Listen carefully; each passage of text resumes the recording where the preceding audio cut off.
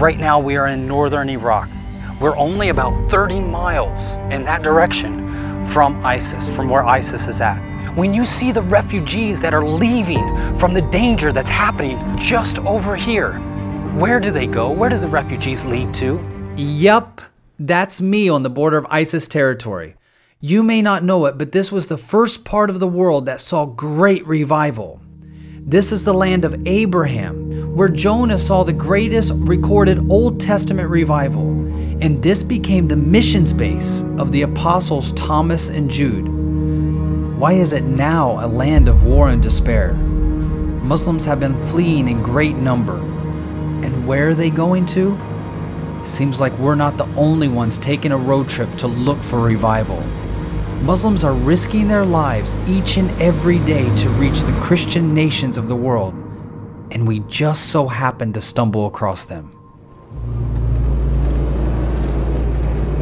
Today, we were driving and our GPS took us to the wrong village. The village is the westernmost point of Turkey. We haven't seen anybody or cars for miles. Here comes a car. And as we were driving, we came across this village where we saw abandoned houses, these areas right out in the middle of the forest. There's big piles of brand new, these are brand new life jackets. You can hear some people back in there. Somebody's back there. Why are those things here in the middle of nowhere? Then we realized this is a part of the route for those that are trying to escape ISIS from Syria and Iraq and make their way to Europe. My name is Eugene Bach, and I host the Back to Jerusalem podcast. I live out of my backpack, and my office, it's an economy airplane seat. Why do I travel around the world? Well, you could say I have a sort of disease, but I can't sit still when I live in the space between all the bad news and the good news.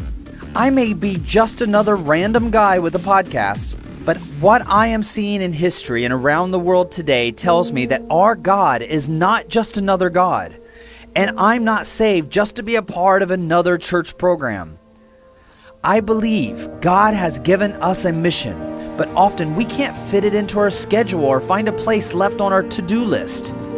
Many of us are left standing in the space between the Great Commission and the not-so-great reality of the church in the world today. Now, I have a hunch that we already know the answers, but why does much of the church seem stale? Why are so many prayers powerless? Who wants a bigger vision? Who wants a taste of God's amazing promises? When the rubber hits the road, I have a hunch that revival is what I need. And likely, I'm not the only one.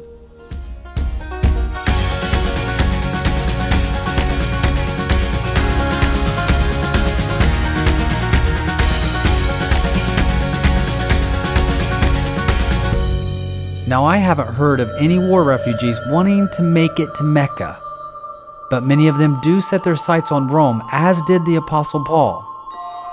Next stop, the Mecca of early revival, Rome. Rome opens up a huge number of questions for me. You have the Pope here, you have church history with all these ceremonies and practices, but I'm not familiar with any of that stuff. It seems so foreign to me. And sometimes things that are foreign also seem wrong. I'm going to be meeting with Danny. He's a pastor from the UK, and he's going to be able to hopefully help with a lot of understanding some of these things that took place in history.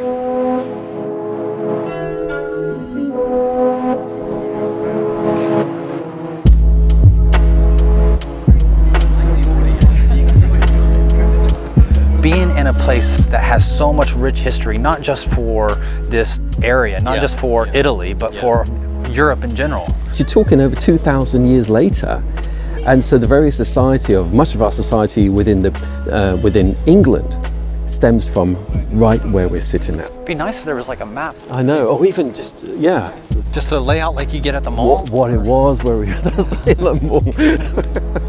Most of what we see here in the Roman culture was greatly influenced by the Greek culture. One of the things that they shared was polytheism. I mean, there were gods everywhere. You had a god for everything. So what made Christianity different? Why not just another god, just another religion? We can get a glimpse of that in the 21st century. I mean, people like to think there's loads of roads, like all roads to Rome. No man comes to the Father but by me. So Jesus was making it very clear. Look, there's only one way. Now, just to let you know, I'm thrilled there's at least one way, because we didn't even deserve one way. So when you walk into the prison where they kept Peter, it was basically a dungeon with a hole in the floor. So when they would have brought Paul and Peter in, they would have lowered them down into that hole. So there were two separate chambers. There was an upper chamber and then a lower. In his letters, you notice there's a real confidence that he's going to be released. Maybe he just knew, maybe the Lord told him, or maybe it's just an inner confidence that it's not the end yet. So then he was released. But in 2 Timothy, it's no. You know, him in chains, it's a cold cell as well. There's no confidence that he's going to be let out. My time's up. I'm going to be poured out as like a drink offering. You write a letter and pretend it is your last letter. That's very good. What would you write? Yeah, what's within you that would come out. So I think it adds to the value of Paul's writings is these type of epistles, because he knew, especially through 2 Timothy, that it's about to end.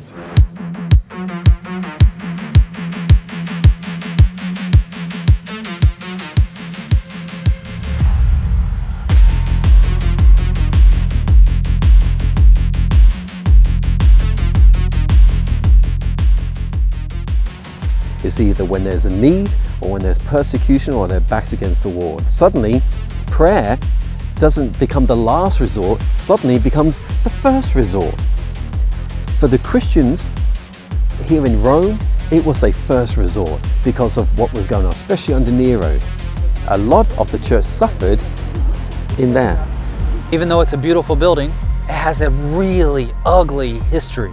There are many, many Christians who lost their lives here in a brutal way. If the cross is an icon of suffering of Jesus Christ, this was an icon for the suffering of Christians that followed after him.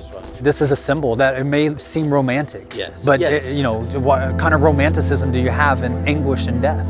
Rome became a Christian nation, and they found it to be unethical and disgusting to have people fighting and killing each other. What good is a major coliseum where people want to come for entertainment if there's no death and blood? And you Christians are ruining our fun. Society started to change, and they put value on things, but the influence was from the church. This place stands empty, I think, because Christians I think so. messed up the agenda. We've become very popular as well. Yeah, this was a nice place to stand. Just a short walk from the Colosseum, we find an early underground church where those experiencing revival would meet secretly at daybreak. Danny reads a written letter by a Roman official who discovered their meeting place. The Christians are accustomed to meet at daybreak and to recite or sing a hymn to Christ as to a God, and to abstain from theft and robbery and adultery and breach of faith, and after this they depart and meet again to take food. And to find out the truth concerning them, I applied torture to 2 maidservants who were called deaconesses in their, what they call, the church. The name for the church is ecclesia, which means the gathering of people. The culture's all different, but it's an unbroken chain, and the practices, according to God's word, have been unbroken for over 2,000 years. You know, being here in the underground church, where Christians really began to grow here in Rome is great. Okay, here we have to make a transition from the persecuted underground believers to the politician turned Christian. It can be argued whether revival resulted or stopped at this point, but it nevertheless impacted the entire world. And who was the man who took the church from the underground and made it official? Constantine. The taxi driver didn't even know how to get here.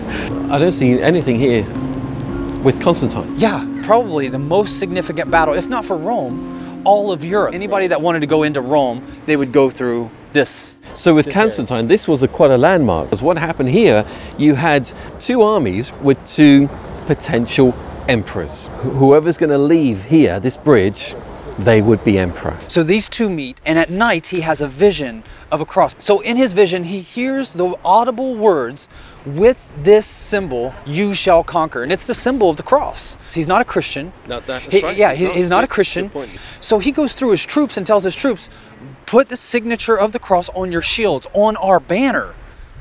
That was from a vision. How does he know he just didn't have bad chili the night before?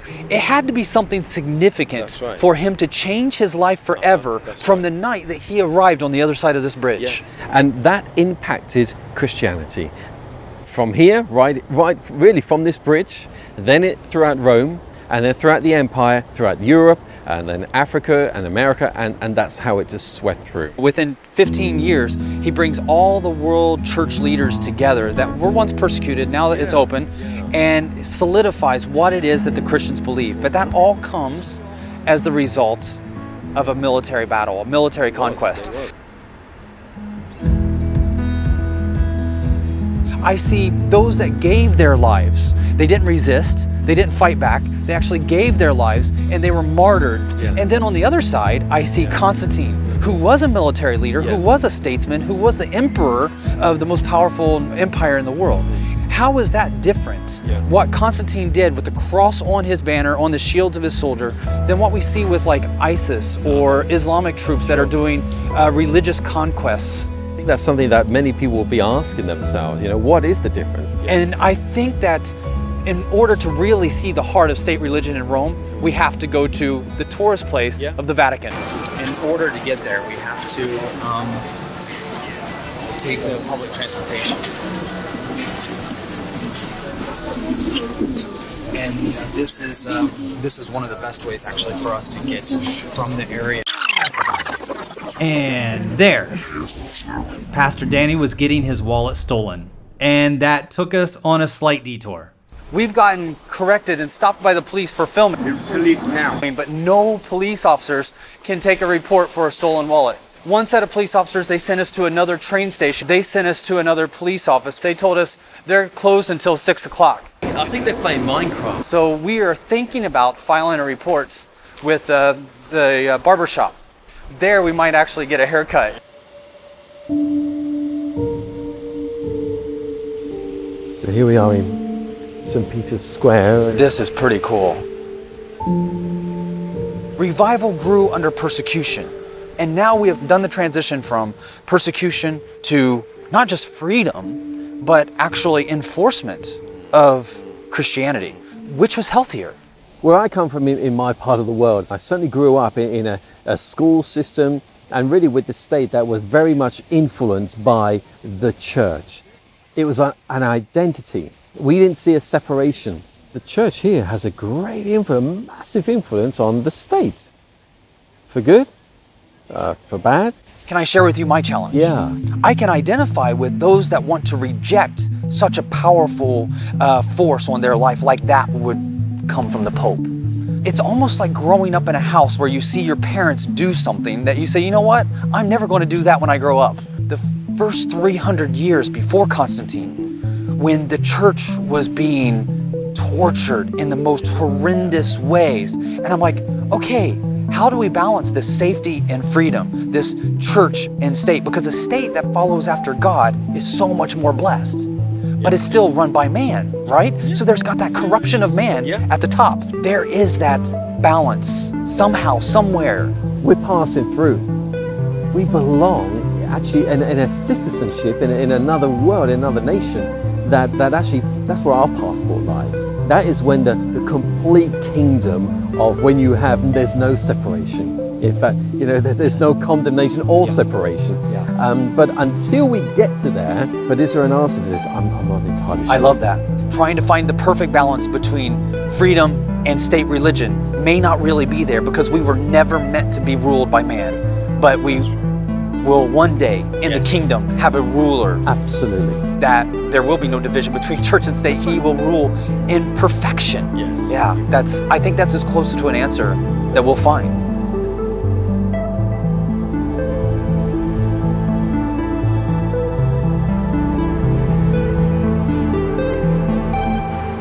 Here in Rome, the Christians changed the idea of ethics. This is Justin Martyr. He's a noted early Christian, and he wrote to Emperor Pius. Before, we hated one another and killed one another and would not eat with those of another race. But now, since the manifestation of Christ, we have come to a common life and pray for our enemies and try to win over those who hate us without cause. That's transformation. It's transformation. I mean, this is before, you know, human rights.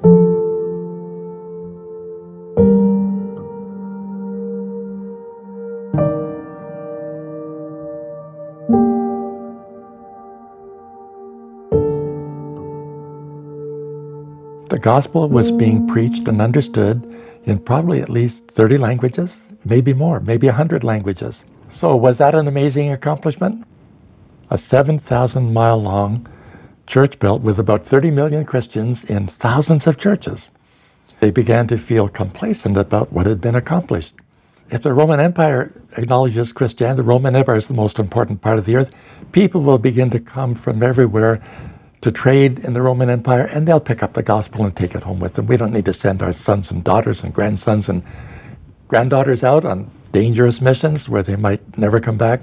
So with the end of the persecution, they came thronging into the churches, but they weren't born again. They were nominal Christians, cultural Christians. They invented the creeds, and I explained how the creeds were so important. They were like pocket New Testaments because the printing press would not exist for another 700 or 800 years. And Christians memorized the creeds. But the Great Commission is left out. The creed says on the third day, Jesus rose again from the dead, and then it jumps straight to the ascension. And so church fathers were beginning to teach Christians Jesus actually gave the Great Commission only to the apostles and not to the church. It's been accomplished to God's satisfaction through the apostles and their immediate descendants. It's not on our shoulders anymore. So the Great Commission begins in Genesis 12 and is reaffirmed 4 more times in Genesis alone. He said, your descendants will be like the dust of the earth, and you will spread out. All peoples on earth will be blessed through you and your offspring. So you're going to spread out, and God said how far? To the west, to the east, to the north, and to the south. And all peoples on earth will be blessed through you and your offspring, not as you cloister in one part of the earth, but as I spread you out everywhere. On the third day, he rose again from the dead. Then he commissioned his church, beginning with the apostles, to proclaim repentance and forgiveness of sins to all peoples on earth. After that, he ascended into heaven.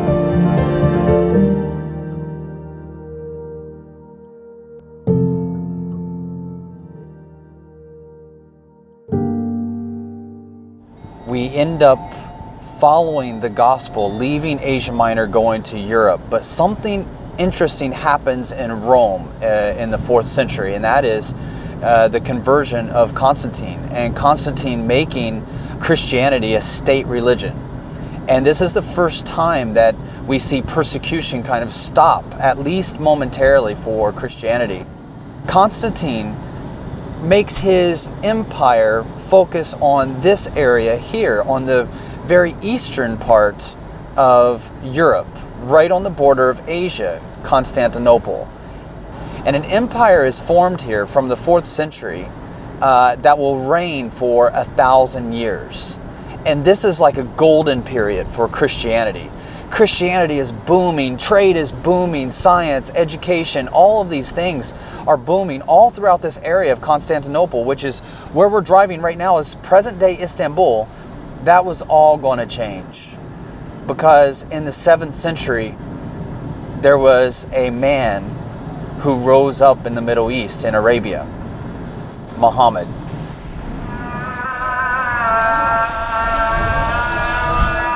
In the background, you can hear the Muslim call to prayer.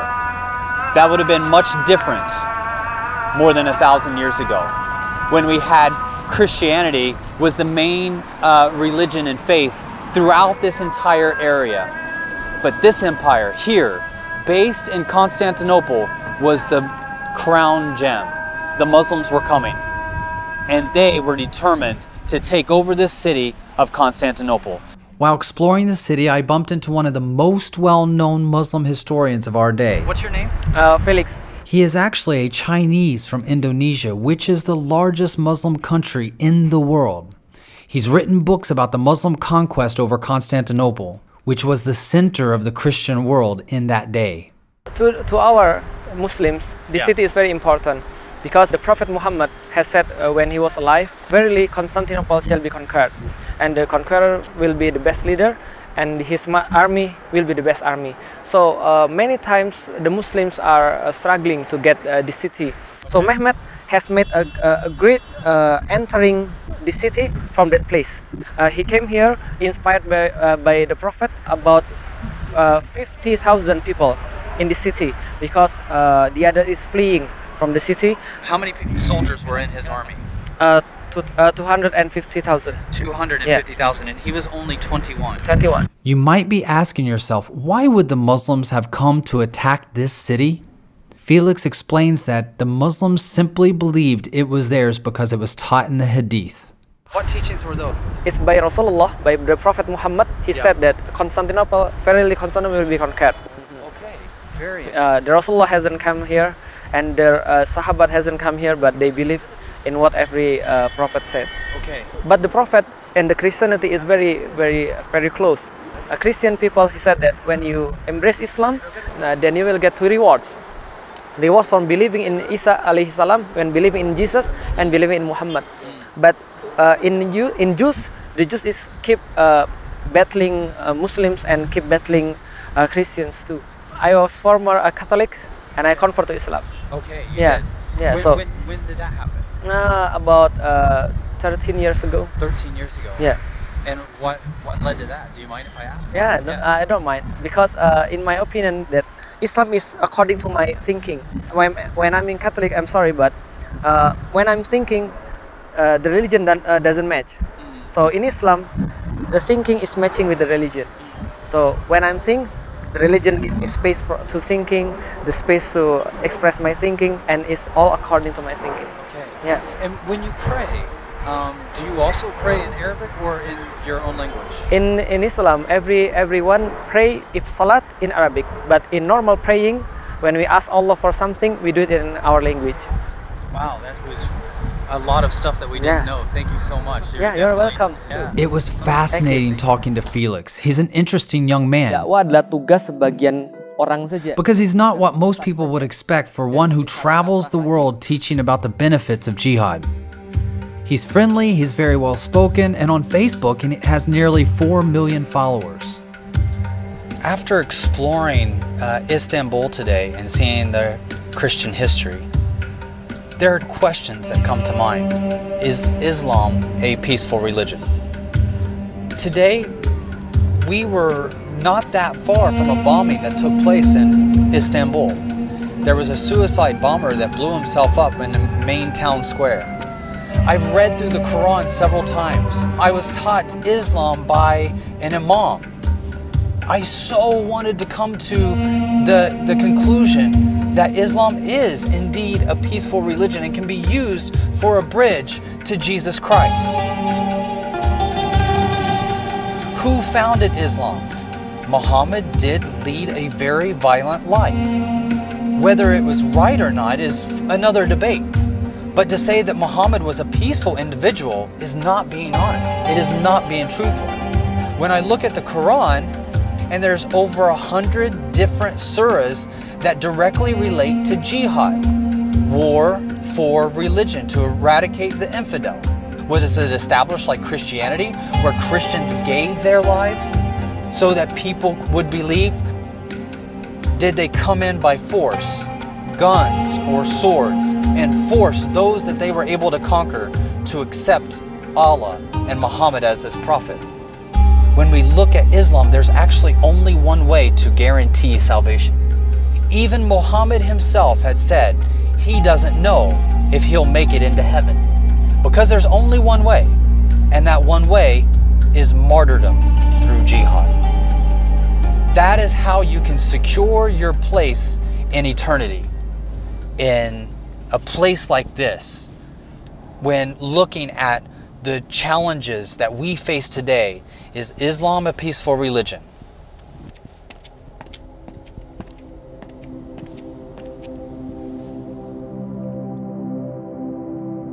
We started off by asking what makes Rome different than Mecca.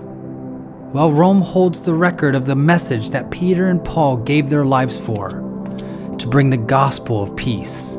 Mecca, by contrast, has a legacy of conversion or death. What is the main difference between Rome and Mecca? Rome had revival, and Mecca is still waiting.